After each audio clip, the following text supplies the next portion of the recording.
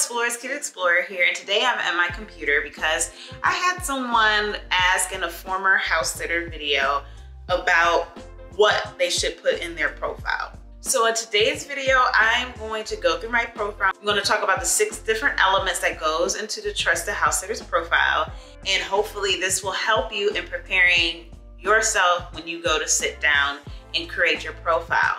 Now, I must say, this is how I created my profile. What worked for me may or may not work for you.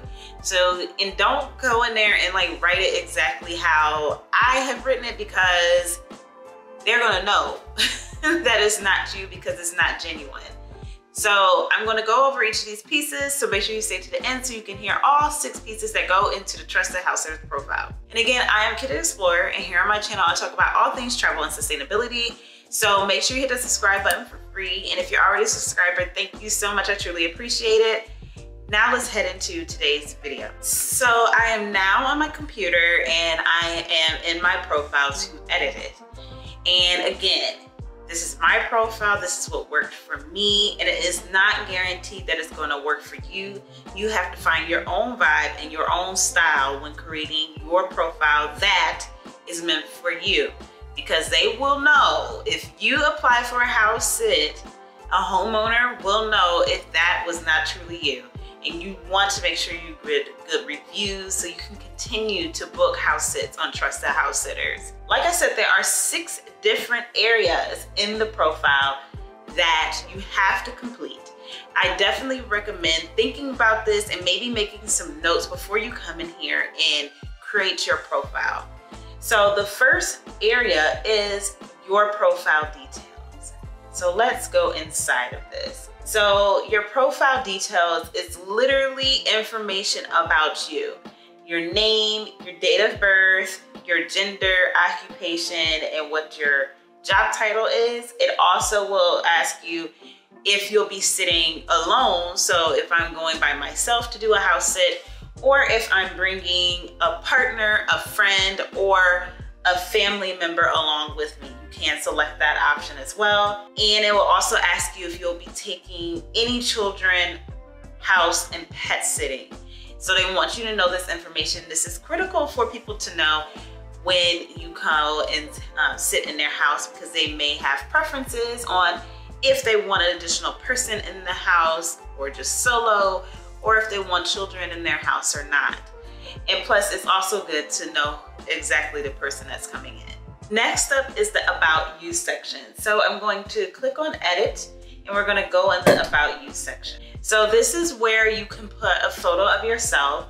You wanna make sure the photo, as it says, is clear, and it is a picture of yourself. If you're going to take someone along with you, you may want to include them in the photo as well, because the homeowner wants to see who's coming in their house. So make sure it's a photo of yourself, it's clear, and they can see exactly who you are and who's coming along with you. I've had people apply for house sits for my home. It's not even a picture of themselves. It may be an animal or something, which is cool, but I want to see exactly who the person is coming into my home.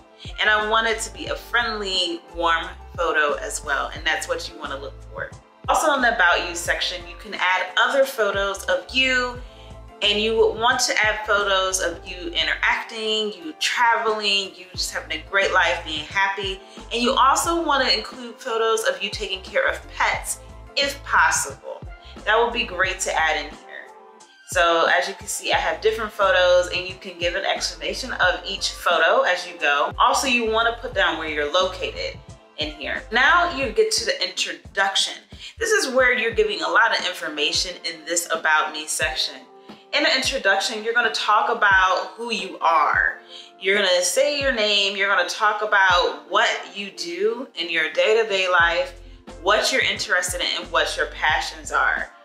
But now you're going to go down to why do you want a house and pet sit. This is a very important part of the profile, because when you apply for house sits, people want to know the answer to this. You want to state your purpose of why you want a pet and house sit. It may be because you want to travel the globe and see different places and you don't have a place to live. And also you can leave your social profiles, so your LinkedIn or your Airbnb, because your LinkedIn is your business page. It shows you it shows them more about who you are in your job or career, professional life. And then your Airbnb, if you are a host of an experience or you're a home host, you can actually leave the link to your profile and people can go in and see those reviews, which those reviews can be very helpful in getting an actual house pet sit. Next section of your Trusted House Sitters profile is the experience page. So your experience house and pet sitting. So you're going to click on edit. And so they're gonna ask simple questions at the beginning, like, have you looked after people's pets and homes before? Be honest, because if you're not honest, they will find out. If you get accepted for a house or pet sit and you do a horrible job, they will find out. So make sure you answer this accurately, and then also answer what type of pets you've cared for in the past. And now you're going to really get in detail about your experience caring for pets and homes. And again, be honest. If you never cared for someone else's home or pet, you can definitely say that in this section and say how you're going to learn and how you're going to actually be good at being a home and pet sitter. But if you've had experience, this is where you want to talk about how you did in that experience and what you did. So if you've owned a pet before, that's a great thing to include in this section of your experience. If you've watched a friend's pet for a day or so, include this in this section and talk about that experience. As for home sitting, make sure you talk about if you are a homeowner. Talk about that here. Even if you don't own a home and you have an apartment, talk about how you take care and maintain your home. People want to know this because they don't want you coming in here and leaving their home a mess. So you need to talk about those experiences in that section. All right, moving right along through our Trusted House Sitter profile. And the fourth section we're going to complete is your preferences. So let's click on edit and go in here. So your preferences can be what kind of places that you want to visit and want to house sit in. You can select all of these if you want or you don't want. But my preferences, as you can see, are beach or city lifestyle. You may just be interested to go with the wind and go anywhere in the world, which is fine. Obviously, when you say anywhere in the world, it doesn't have that selection anymore. But once you click, I would like to go to specific countries, then you can select which countries you like to go to. So you could click on countries in Africa, and then you could select which countries. Obviously, it has all the countries listed here. I'm not gonna scroll through all of them, but then you could select which countries you want to visit.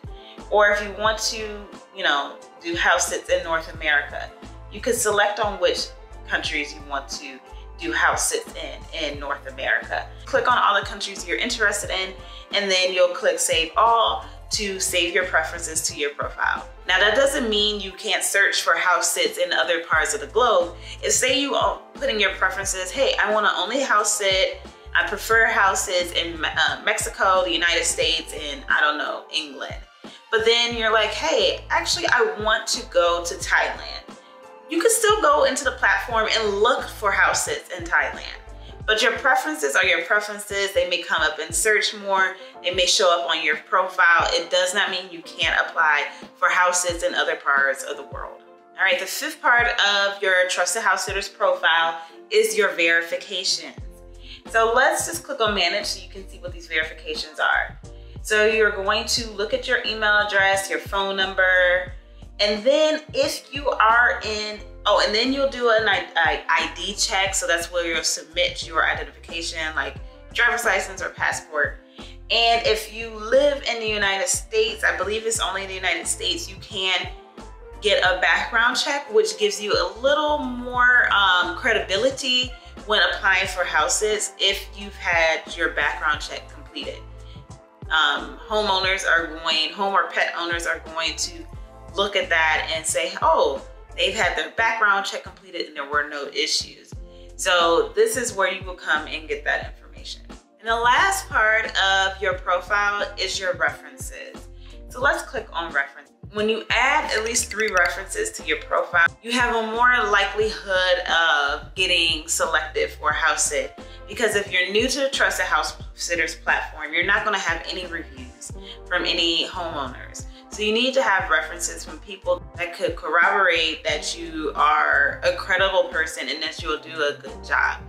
If you have people that you may have, you know, a friend or someone that you've had to house or pet sit for them in the past, try to get them to leave a reference. And so when you leave a reference, you can put their information in. You'll put their name and contact information in here. So like request reference, you can put the first name of the person. We'll just put Joe as an example, and then you can send it to them via Messenger, WhatsApp, email, or copy the link and send it to them. And then you can always come in and, like, if they haven't filled it out, you can always resend it to them.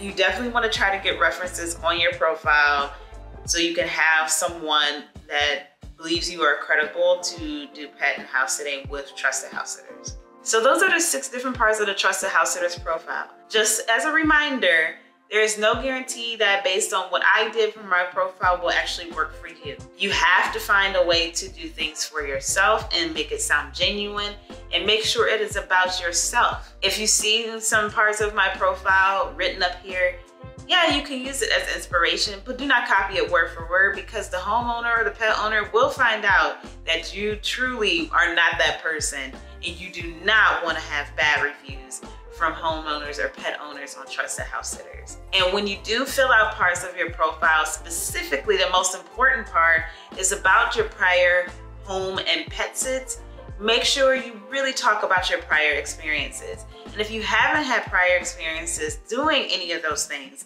make sure you look at if you are a pet owner, or if you own your own home, or if you don't own a home, how you take care of your apartment, or whatever it may be. Talk about those things so people can know what type of person you are and if you are credible of being a pet and house sitter. So if you enjoyed this video, make sure you hit that like button. Please don't forget to subscribe and hit the notification bell. It is free for you to do so, and it helps me provide more and better content to you in the future. And if you're already a subscriber, thank you so much. I truly appreciate it. If you enjoyed this video, leave me a little tip by hitting the thanks button down below. If you have any questions or comments about this video, leave that down below in the comment box, and I'll be gladly to get to them as long as it's related. And make sure you share this video with your friends, family, and social media networks. And if you're interested in some travel merchandise to show that you're the exploring queen or king that you truly are, make sure you head on down to my merchandise store, link down below. Thank you so much for watching. Have a great day or night wherever in the world you are. Bye.